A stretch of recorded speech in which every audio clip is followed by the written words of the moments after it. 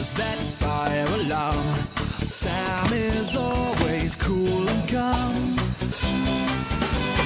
If you're stuck, give him a shout. He'll be there to help you out.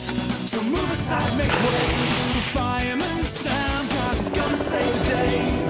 Fireman Sam, 'cause he's ready to the core. Sam is the hero next door.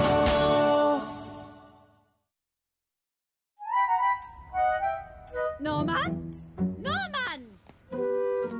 There you are, Norman. What are you up to now? Nothing, ma'am. Nothing? With my broom? And that's one of my good blankets. Ma'am, I need that. I'm going camping. How am I going to make a tent without a broom and blanket? Camping? Oh, Norman, camping is dirty, dangerous, and... Camping is great fun. Oh, hello, Trevor. I didn't see you there. I love camping. The great outdoors, fresh air, beautiful nature. I used to be a Boy Scout, you know. Oh, really? I bet you look very smart in your uniform. Right, men and woman. It's springtime again, and we all know what that means, don't we? Flowers? No, Cridlington. It means campers, hikers, and picnickers. And with them comes a greater risk of fires. Forest fires, grass fires. Each type of fire requires special techniques and special tools. Like floppy shovels. That's a beater, Elvis, for smothering grass fires. Tell me, Norman, have you ever slept out in a real tent or cooked supper on a real campfire? Yeah, of course I have. Loads of times. No, you haven't. You wanted to sleep out in the garden once, but you came in again when it got dark. Oh, Ma'am, I was only 3. Norman, I was just wondering if you'd like me to take you camping sometime. Yes, you bet I would. That would be brilliant. OK, well, if you're that keen, how about this weekend? Oh, my, Trevor, that sounds wonderful.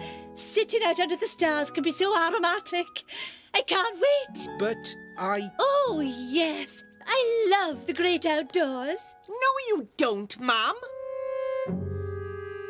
I wonder if you realise what you're letting yourself in for, Trevor. I'll have you know, I'm a very experienced camper, Sam. I know how to light a campfire safely. I used to be a Boy Scout. I'm sorry, Trevor. I didn't mean to question your camping skills. I meant, Norman Price. Oh, I see what you mean. Norman, come and help me with my suitcases. Oh, I wish she didn't have to come too. Have fun, everybody! Perhaps I should give Mountain Rescue a call, just to be on the safe side. Camping can be very dangerous, Ma'am. You'll need to keep a lookout for wild cats for a start. Wildcats?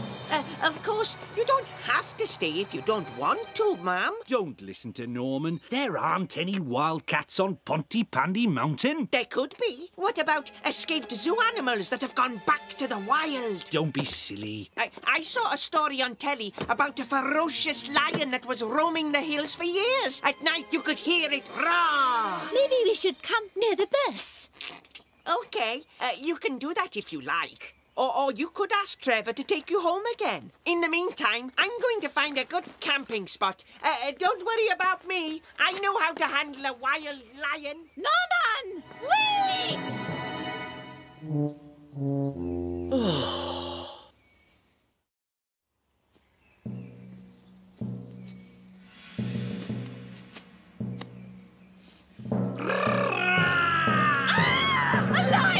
It's only Norman. Oh, thanks a lot, Trevor.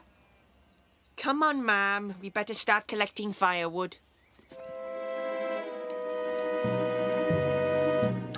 Oh, honestly, Dilys, there really is nothing to be frightened of. The biggest danger in the woods is people, the most likely cause of forest fires.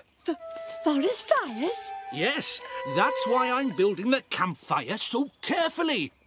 No! Oh! Once, some campers didn't realise that the woods were on fire until the flames reached their tents.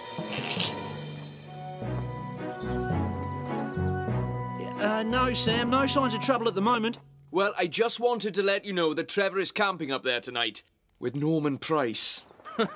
OK, Sam, point taken. I'll keep an eye out. Oh, there we go. I think that's just about hot enough to cook on now. All we need is the pot and something to put in it. Oh, fire! Forest fire! The trees are on fire! Oh, no! Ow! Come on! Everyone back to the mess! No! Dilys! This way! Help! Call Fireman, Sam!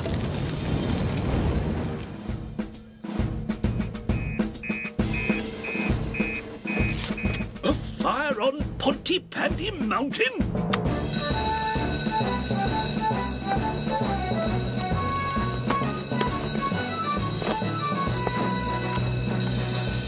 Fire on Pontypandy Mountain, Sam. Better alert Tom. Hello, Tom. We're on our way. We've just got word of the fire on Pontypandy Mountain. Are you sure, Sam? Oh, OK. Standing by.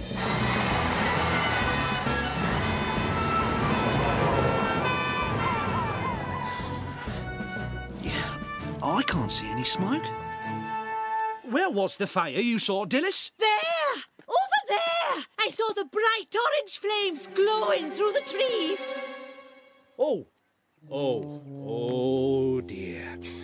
Ma'am, that's the sunset. Norman Price, if you hadn't been telling your mother so many scary stories, this never would have happened. If you're going to carry on like this, we might as well go home right now. Sorry, Trevor. Sorry, ma'am. I promise not to tell any more stories. Well, we better call back and tell the fire brigade it was a false alarm.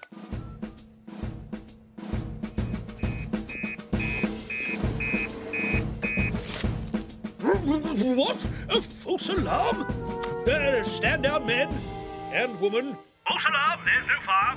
Repeat, stand down, men. It's a false alarm, Elvis. We'd better go back.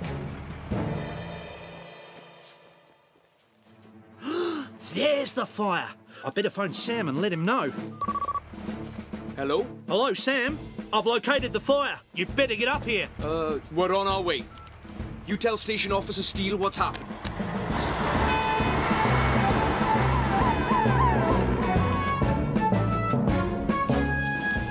Oh, no! Ma'am, Trevor, there is a fire! A forest fire! Call Fireman Sam back, now! Norman Price, what did I tell you about making up all these scary stories? No, I'm not making it up, it's true! Come and look! Oh dear, oh dear, we should never have left the campfire unattended. Tom Thomas calling Sam. I'm on my way. Where are you? We're just arriving, Tom. Penny, Elvis, bring the hoses.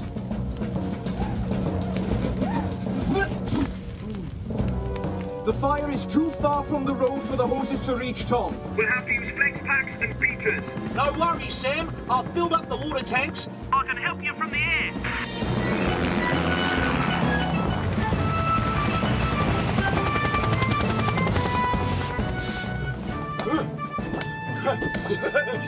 I love these floppy shovels.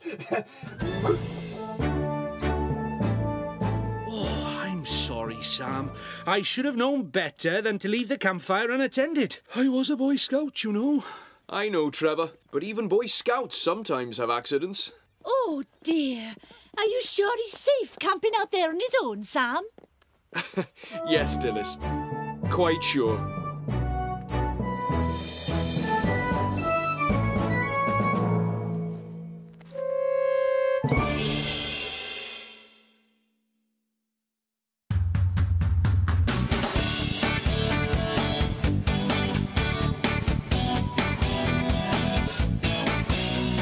Move aside, make way for Fireman Sam, cause he's gonna save the day. Fireman Sam, cause he's brave to the core. Sam